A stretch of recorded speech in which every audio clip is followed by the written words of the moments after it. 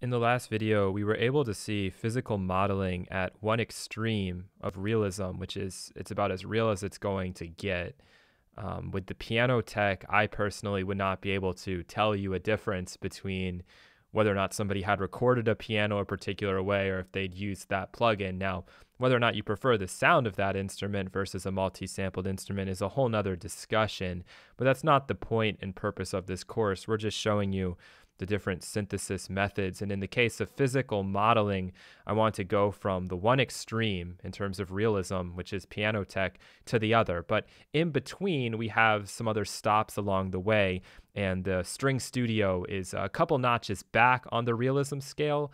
But at the same time, you can definitely tell that this sounds very similar to strings without using any particular samples. So let's just play a couple notes here.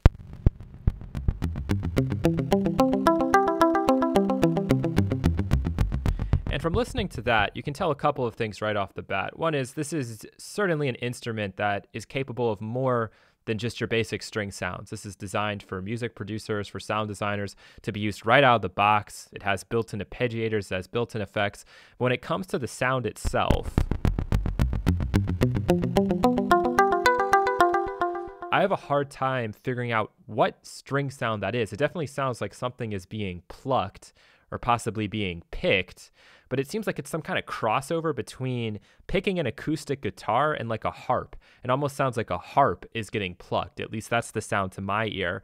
And String Studio is a very good name for this instrument. Maybe String Warehouse would have been even better because it's like a more generic form of physical modeling where you as the user get to have a lot of fun with it and create your own kind of hybrid string instruments. Are you going to be able to get a Steinway piano out of this thing? No, probably not, but you can get some really interesting string sounds that might work in a whole range of genres. Probably is not going to be appropriate if you're trying to score a film and you need a particular piano or a particular violin, but it will definitely work in your own music, and it's a lot of fun to mess around and work with. But first things first, let's go ahead and turn off things like the arpeggiator and the effects. And I always think when you're learning about synthesis, you got to make sure you turn off the effects so that you don't get confused by what's actually generating the sound and what's being added on after. When you're into production, by all means, effect away. But as I go into this edit tab here, I know immediately that this is some kind of physical modeled instrument. I'm not seeing oscillator here. I am seeing a filter, but I can tell it's turned off. Instead, I have things like exciter, geometry, right? The geometry of that exciter, the string itself, the damper on the string, the termination, okay? The finger position, or the mass of the finger, I should say. How hard is that finger hitting it? Of course, this is turned off now as well, but we could go in and turn that on too. And then at the end here, we have the body, all right? And we have a mix control of just how much of that we want. Do we want it to be 100%? Or do we want it to be 0? So this is kind of almost like a reverb control in some ways, only that what's being reverberated is a physical component of normally a string instrument. So here you have, the casing of the piano. Here you have more of an acoustic guitar, something shaped more like a violin or a cello. And then you have this kind of wild card one. I'm not 100% sure what this is supposed to model, but it could just be like a plate, or it could even just be some kind of flexible wooden surface of some kind. It's like all filled in. But this is just a really, really cool instrument, and we're developing a sound that's based on real life physical properties, but at the same time doesn't have to be realistic if we don't want it to be. So let's just listen to have what we have right now.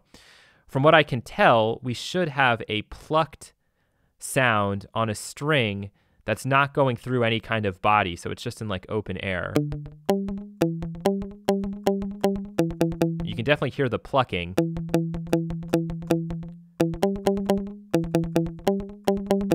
And clearly the damper is causing that sort of slapback effect. So if we go into the damper, we might be able to fix that. This instrument requires a lot of experimentation.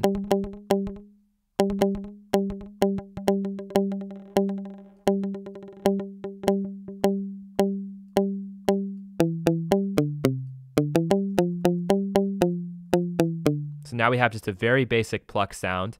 And if we want to turn on the body, why don't we put this into an acoustic guitar, turn that on.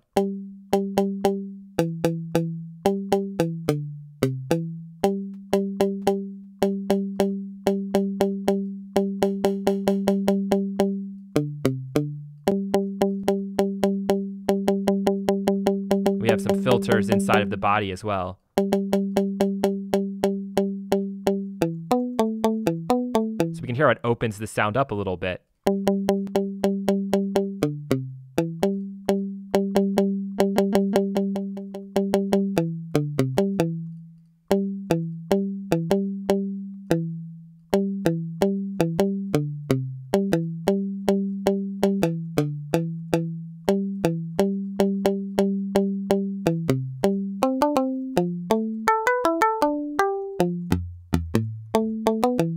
This is the sort of instrument you can like just spend hours and hours tweaking away on.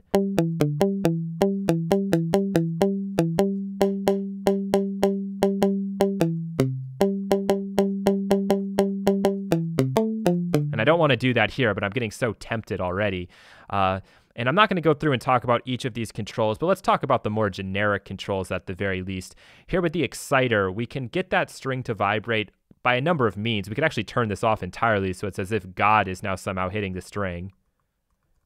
And in this case, it's actually not making any sound based on how I have things set up, but I should be able to load up a preset where maybe I can turn something off where we can still hear it. But we can hear when the pluck is off, when the exciter is off, it's just like this very bizarre sound, which might be useful, but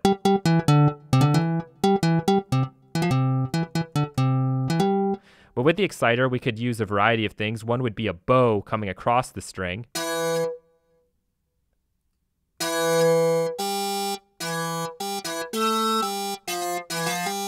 That doesn't sound particularly realistic. Maybe we can actually find something that's bowed that does.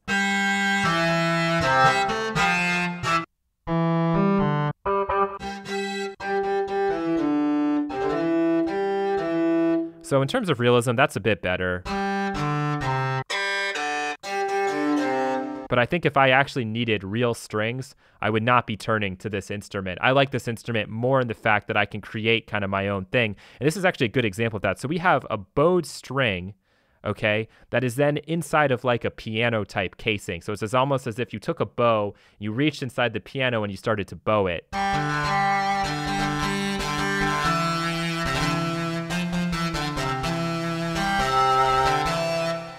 But maybe instead of that, we want to use a pluck inside of that piano.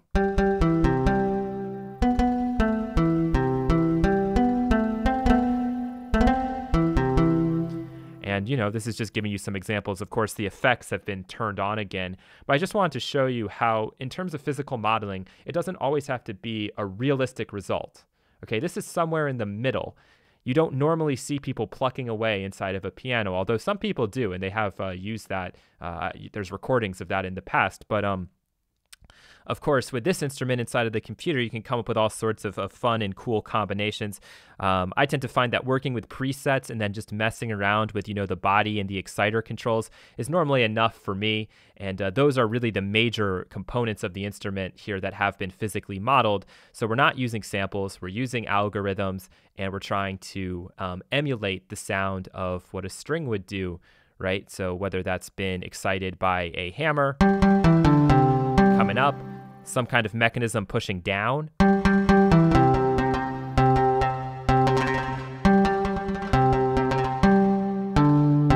the pluck, or of course the bow. And now with the bow, it's cool because we have other controls like force and friction, whereas with the hammer that's coming up and striking the string, we have things like mass and stiffness. And with the pluck, we have the prot and the stiffness, and I'd actually have to look up and see what exactly that's referring to. Some of you already know and are probably like, come on, man, how do you not know what that is? But that's physical modeling for you. Add some more friction to it. You can actually kind of then get some experimental things when you go in and start to add things like the distortion onto this.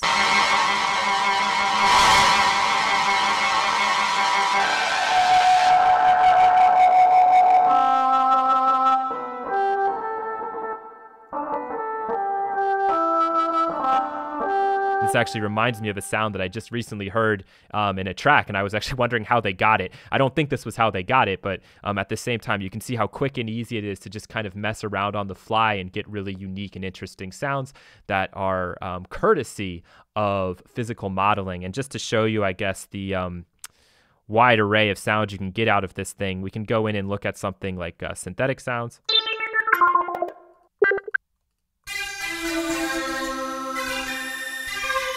And you'll see that with most of the things that are the synthetic sounds, it's starting with a bowing type effect, and then it's going to be using the envelope.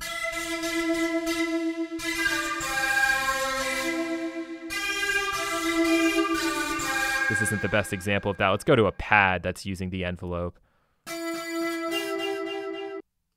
One of these definitely will. Okay. Yeah, here's a good example of like a generic pad where we can put the envelope way up. That's too far.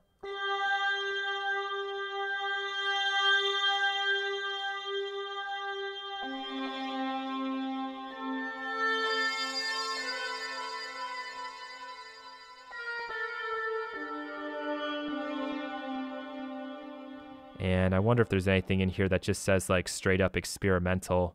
There's some effects.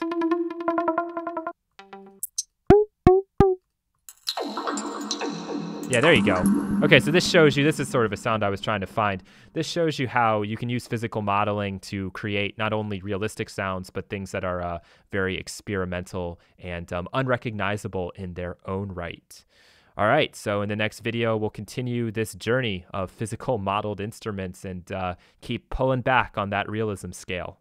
Thanks a lot.